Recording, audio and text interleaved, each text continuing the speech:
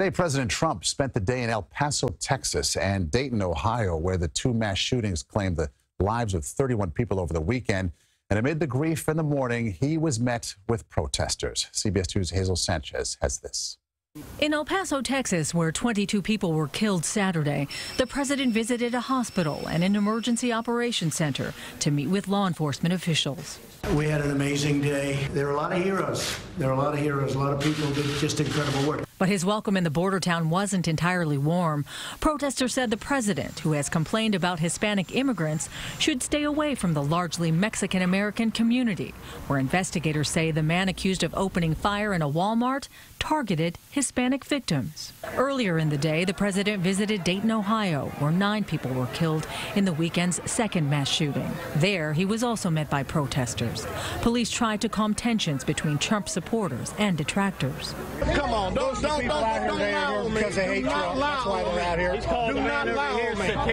Crowds surrounded the presidential motorcade, urging the president to take action on tougher gun laws.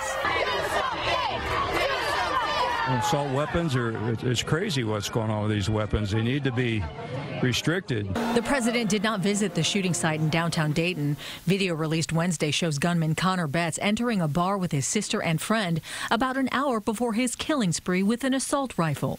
Mayor Nan Whaley says she spoke with the president about what her city and the nation needs right now. I spoke very directly what we've been saying the whole time about the need for common sense gun legislation.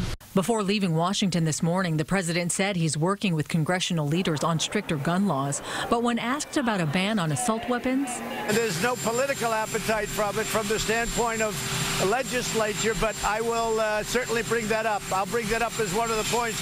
There's a great appetite, and I mean a very strong appetite, for background checks. the White House says despite the political back and forth, today was a day of healing and honoring the victims. After leaving El Paso, the president tweeted, "The love, respect, and enthusiasm were there for all to see. They have been through so much." Maurice.